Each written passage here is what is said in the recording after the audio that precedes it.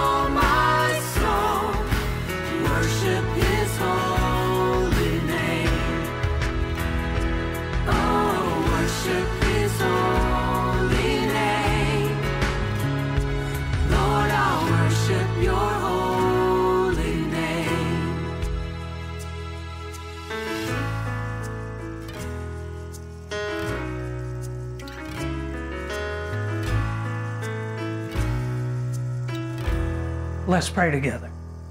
God, we bless you, we honor you, we worship you today. We thank you for your goodness and your faithfulness in our lives. And I pray now as we come together to look into your word, that you would speak to our hearts. Cause your truth to come alive on the inside of us. Help us to be doers of your word, not just hearers only. In Jesus' name I pray. Amen. Amen. Well, welcome to week number 3 in our series that I've entitled, Putting on the Armor of God. I've known about the armor of God for a very long time, probably over 50 years, but it hasn't been until recently that I've discovered how to put it on. Maybe you're familiar with the armor of God, but do you know how to actually put it on and where the battlefield takes place? We're going to be talking about all of that again this week. The armor of God is found in Ephesians chapter 6, verses 10 through 18. Let's listen to the word of God. Finally, my brethren, be strong in the Lord and in the power of his might. Put on the whole armor of God, that you may be able to stand against the wiles of the devil. For we do not wrestle against flesh and blood, but against principalities, against powers, against the rulers of the darkness of this age, against spiritual hosts of wickedness in heavenly places. Therefore, take up the whole armor of God, that you may be able to withstand in the evil day. And having done all to stand, stand therefore, having girded your waist with truth, having put on the breastplate of righteousness, and having shod your feet with the preparation of the gospel of peace. Above all, taking the shield of faith, with which you will be able to quench all the fiery darts of the wicked one, and take the helmet of salvation and the sword of the Spirit, which is the word of God, praying always with all prayer and supplication in the Spirit, being watchful to this end with all perseverance and supplication for all the saints. Now, we're engaged in a spiritual warfare on a daily basis. And you know what? Nobody is in a battle. Nobody's in a war without having an objective. There's always objectives in warfare. Throughout history, some of the battles that we're familiar with, some of the wars that we're familiar with, have been over land, have been over resources, have been over freedom, have been over control, have been over hate. There are always objectives in warfare. And Jesus described to us the battle that we're engaged in on a regular basis, because there's a thief that's coming against us. And in John 10:10, Jesus said, the thief does not come except to steal and to kill and to destroy. And then Jesus says, I have come that they may have life and that they may have it more abundantly. So our enemy is trying to steal from us. He's trying to kill us. He's trying to destroy us. And Jesus is wanting to give us life and life to the fullest till it overflows, abundant life. So it comes down to this. In this spiritual warfare that we're engaged in, our enemy's objectives are to steal the blessings and promises that God has made available to us, to keep us from taking hold of all the promises from the Word and the blessings of God. And his other objective is this, is to hinder the advancement of the kingdom of God. He wants to stop us from sharing this good news and this great kingdom with other people around us. So that puts our objectives to be the absolute opposite of what our enemy's objectives are. Our objectives are to enjoy the victorious, abundant, and blessed life that Jesus has provided for us. And our objective is to advance the kingdom of God. So that's what we're talking about. In this warfare that we're engaged in, we have to put on the armor of God if we are going to be victorious, if we are going to take hold of the blessings and promises, and if we are going to advance the kingdom of God, we have to put on the armor of God. Now, we started out in week 1 talking about stand with the belt of truth. And part of the truth that we looked at from the Word of God is that our enemy, Satan, wants us to believe his lies and not experience the abundant and blessed life Jesus has provided for us. You see, we have to understand that truth, that we are indeed in spiritual warfare. And the belt of truth, we need to know this, that God's Word is truth. That is the standard for us to discover and know what is true. God's Word is truth. One of the lies that the enemy tries to give us is that God doesn't love us and God can't forgive us and those kind of things. So part of the belt of truth is that we stand knowing that God loves us. He loves us. And part of the belt of truth is knowing that we are more than conquerors. We don't just barely win in this battle. When we position ourselves on God's side, we are more than conquerors. We don't win in the bottom of the ninth with 2 outs and 2 strikes. No, it's like if we're playing baseball, it's like the 10-run rule. I mean, they call the game because we are so far ahead. We are more than conquerors in every situation, and that is truth from God's Word. I'm more than a conqueror in every situation.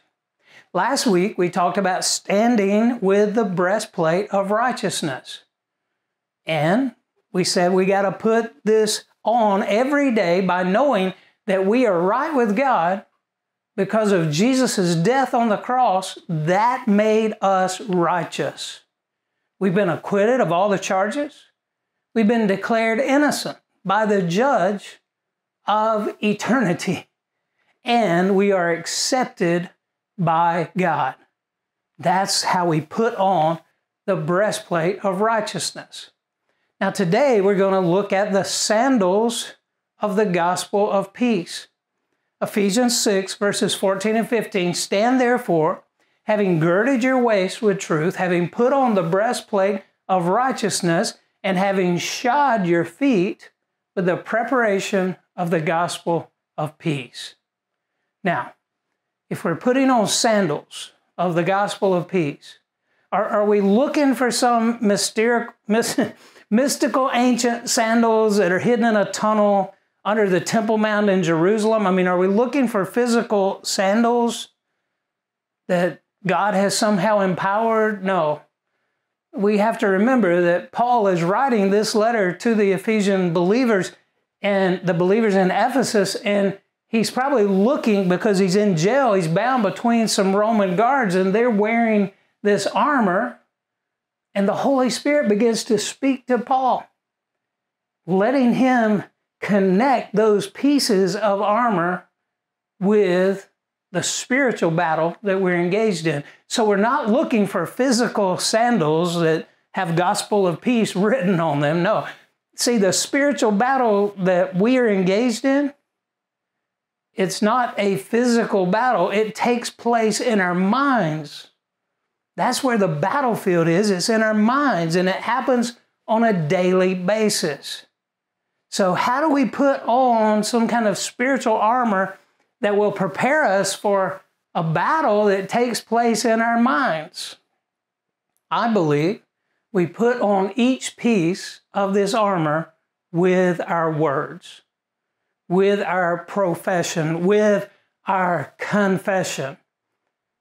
Because when we put our words in line with what God says, it positions us on God's side. Jeremiah 1:12, God said, I watch over my word to perform it. So one of the main things that our words do and our confession does, it's a threefold purpose, but one of the main ones is it positions us on God's side. Because if we're saying what God has said and what's in God's word, then we're on God's side, and that means He's on our side. But if our words are just repeating the thoughts and the suggestions and the feelings and all that thing that the enemy brings us that's against God's word, if our words line up with that, with those negative feelings and suggestions and thoughts and temptations, you know what? We're positioning ourselves on the side of defeat, on the side of our enemy, and we're surrendering to our enemy in this spiritual warfare. So the first thing our confession does is it positions us on God's side. The next thing it does is it establishes our hearts and minds. When we hear God's truth coming out of our mouth with our ears, it begins to establish this truth. As a matter of fact, when the Bible says, stand therefore with these pieces of armor, it's the same thing as being established in truth, established in righteousness, established in the gospel of peace. So our words help establish our hearts and minds with God's truth, and our words do something else. Our words announce our victory over the enemy, because we know that God is watching over His word to perform it. And guess what? When we start positioning ourselves on God's side, the enemy knows that he's already defeated and that we are going to be victorious over his schemes. Remember when we read just a minute ago that we won't fall to the wiles of the devil, his schemes, his plan, his lies. We won't fall to that, so our words announce our victory. So let's take a look at what we're looking at today. It says, stand, having shod your feet with the preparation of the gospel of peace. Now, stand, it comes from the Greek word histemi, and it does mean stand. It means to abide, which means to take up residence in something. It means to establish, like I've already said. So we stand in, we abide in, and we are established in this gospel of peace. We're standing in. So what we've been looking at is we're abiding in, we're standing in, we're being established in truth, we're doing that in righteousness, and we're doing that in the gospel of peace. We're standing in them, we're abiding in them, we're established in them. Now, peace is very important. Peace is very important. How many times do you find yourself in a situation where you want to have peace because it seems like everything's going crazy around you, in your mind, on the outside, on the inside, and we need peace, right? Well, the good news is this. One of God's names is Yahweh Shalom, because God's so big, He's got to have a lot of names. Well, I mean, we're the same because, like, I'm Dean, and I'm Jeffrey Dean, and I'm the son of my parents, and I'm the father. So there's all these names that describe who I am and the relationship that I'm in with other people, where one of God's names is this, Yahweh Shalom. See, His name is I am peace. So our words need to get it straight that, you know what? God wants us to have His peace. The Bible says in Acts that the kingdom of God is actually about righteousness and peace and joy in the Holy Spirit. So God wants us to understand His righteousness, His gift righteousness that we talked about last week. He also wants us to take hold of His peace, and He also wants us to have joy in the Holy Spirit. So He has given us and promised us, and it's even who He is. Jesus even said this. I'll go ahead and throw this out there because it's coming to my mind right now. Jesus said, my peace I give to you, my peace I leave with you, not as the world gives. See, the peace of God surpasses understanding. The world can only give us peace when everything's going our way and everything's calm. But the peace of God goes beyond that. We can have peace in the middle of a storm. We can have peace in the valley, as the songwriter wrote. We can have peace when it seems like everything is falling apart, because God is our peace. He is the great I am peace. And Jesus gave us all the peace we need. So we take hold of it.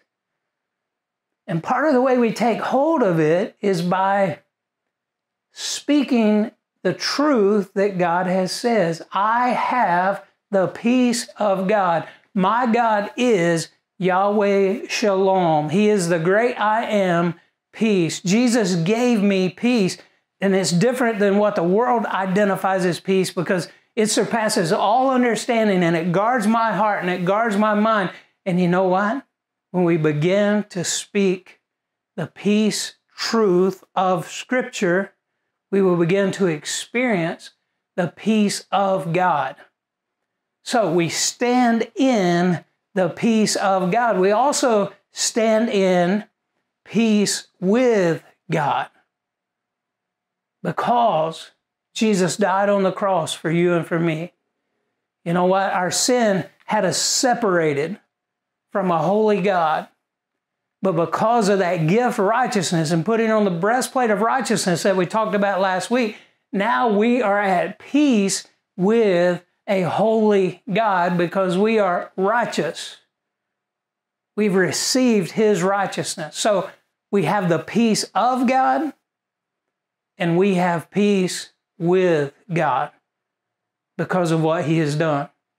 Now, that word stand, it means stand, it means abide, it means to be established, but it also means two other things. It also means to continue and to bring. To continue and bring. So it not only means standing in, it means standing for. Standing for. Now, when it says stand, having shod your feet with the gospel of peace, we not only stand in the peace of God and stand in the peace with God, we stand for the peace of God and peace with God. So, to continue means this. We continue when it doesn't stop, right? Because if you stop, then you're not continuing. So, when we shod our feet with the gospel, the good news of peace, that means that it's not going to stop with us. The gospel of peace is not, okay, I receive it and thank you, God, and then I got it, my family has it, and then that's all. That's all I'm concerned with. No, it can't stop with us. For us to stand in it, it means that we're continuing. It's not stopping with us. And to stand means to bring to others this gospel of peace, this good news.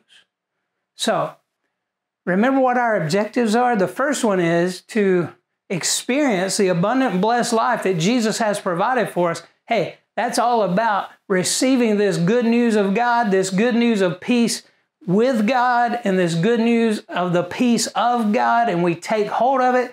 That's us experiencing the gospel of peace. But our objective is also to advance the kingdom of God.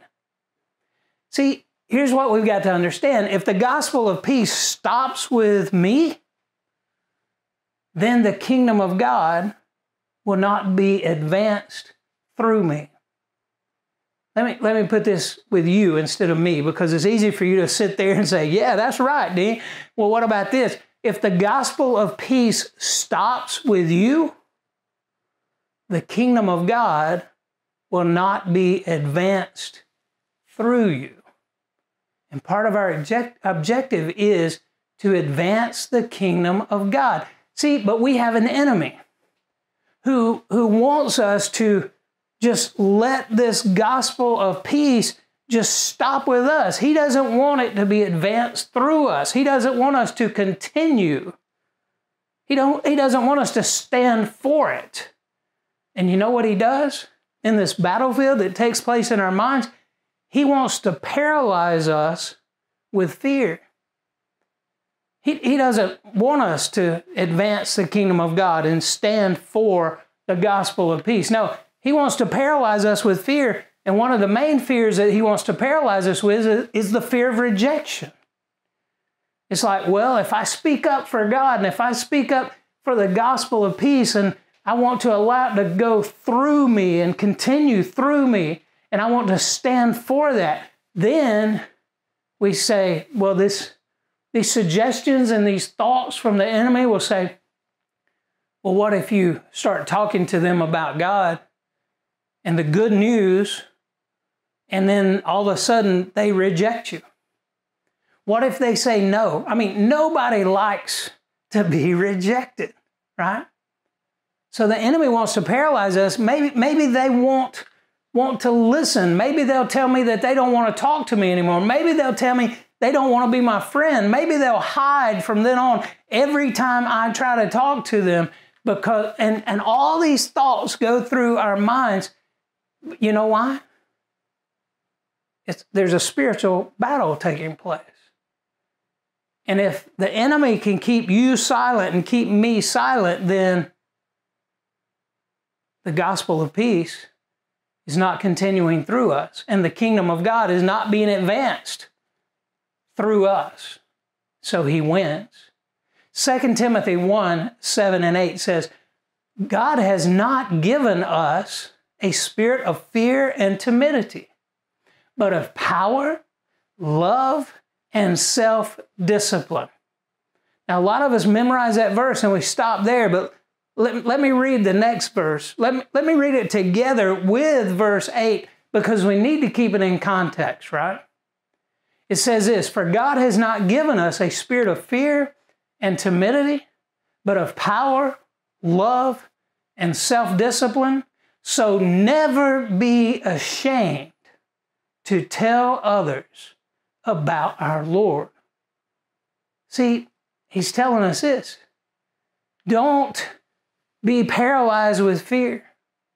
Don't be overcome with timidity, because the Holy Spirit, God, has given us power and love and self-discipline, and we should never be ashamed to tell other people about this gospel of peace, about our Lord. The enemy wants to paralyze us with fear, and the enemy also wants to suggest to you and to me that sharing the gospel of peace is really not your responsibility. I mean, after all, that's what the preacher gets paid for. That's what God called the preacher to do.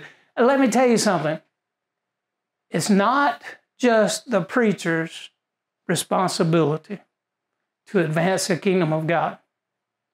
As a matter of fact, the preacher is supposed to encourage the body and equip the body, and by the Holy Spirit through teaching, he's supposed to equip and empower with the Holy Spirit the body of Christ to do the work of the ministry. Like I said last Sunday in our live service, this is just the huddle. The church service is the huddle. That's not the game. The game begins after we break the huddle and we all go out to advance the kingdom of God and to take hold of the blessings and promises of God in our everyday lives.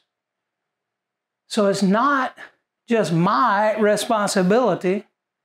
I mean, it is my responsibility, but it's also your responsibility to stand for the gospel of peace. Romans 10, verses 14 and 15 says this, but how can they call on him to save them unless they believe in him? And how can they believe in him if they've never heard about him? So, answer that question.